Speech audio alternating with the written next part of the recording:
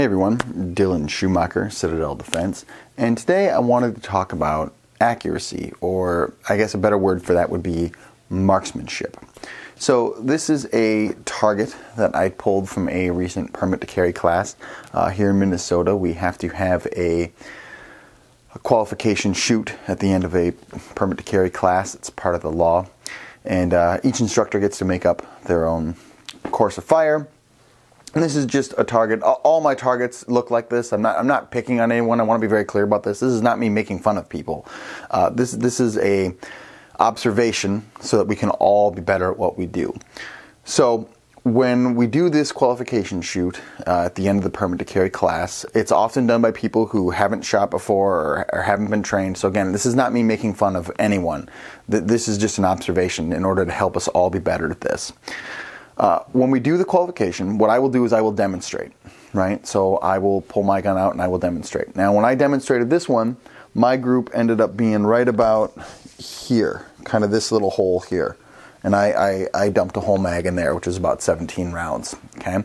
So I did a demo, and then I say, I would like everybody else to please shoot this, and I would like your shots to look just like mine. I'd like you to put them all right through that hole, please, so it's just, you know, one little hole at the end. I try to say something to that effect. And then everybody gets up and shoots, and at the end of the deal, which in this case we had about 10, 11 people come through, the target ends up looking like this. And so my question is, why? Right? Why does that happen? I tell everybody, and I'm honest, you know, we need to keep the shots within the gray outline here. And we had a couple come off, right? We shoot this at about 3 to 5 yards, just FYI. I don't measure it or anything. I just kind of eyeball it, so somewhere in there.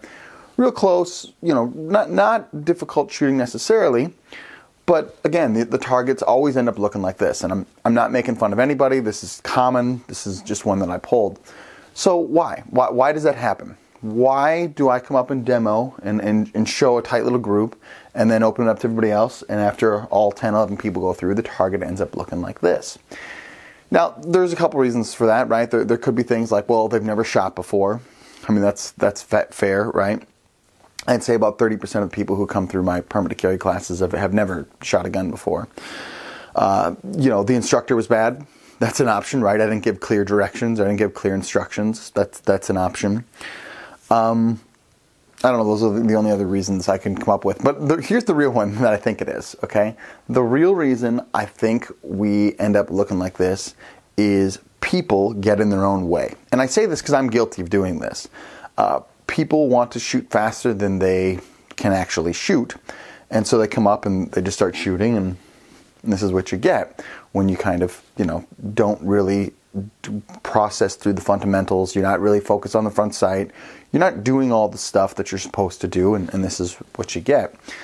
So again, that's not me making fun of everyone. The point is, I think everybody has, at the end of a permit to carry class, at the end of any quality training course, you should have the basic skills, or at least the knowledge of the skills, to be able to shoot tight groups.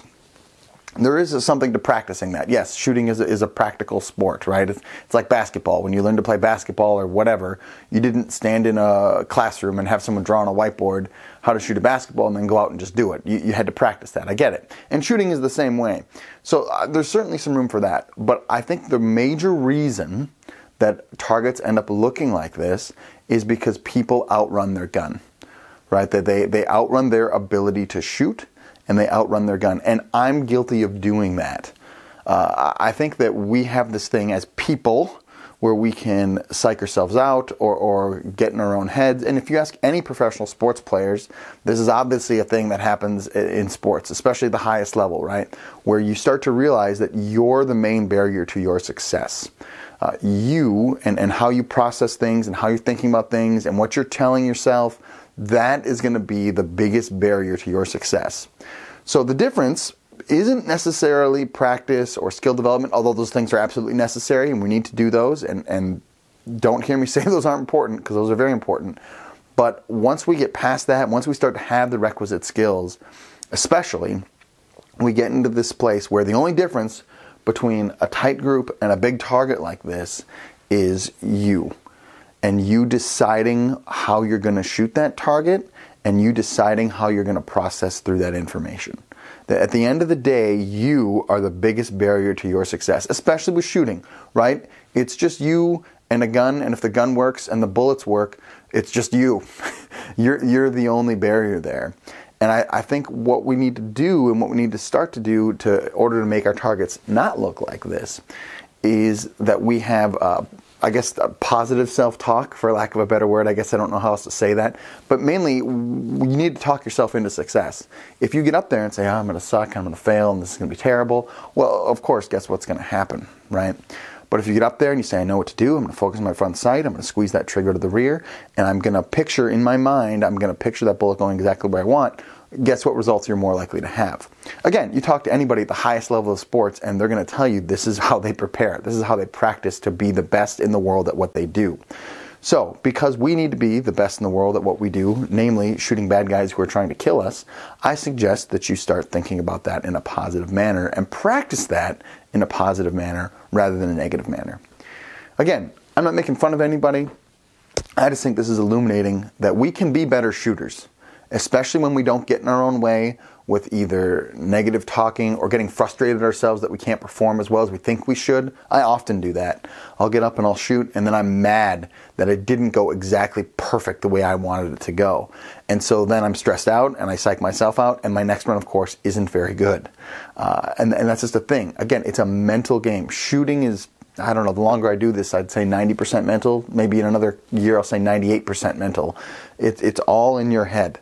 Especially once you get those requisite skills in line, it's just a matter of getting your mind right. So, get your mind right. The difference between a target like this and the group size you want is you. Do brave deeds and endure.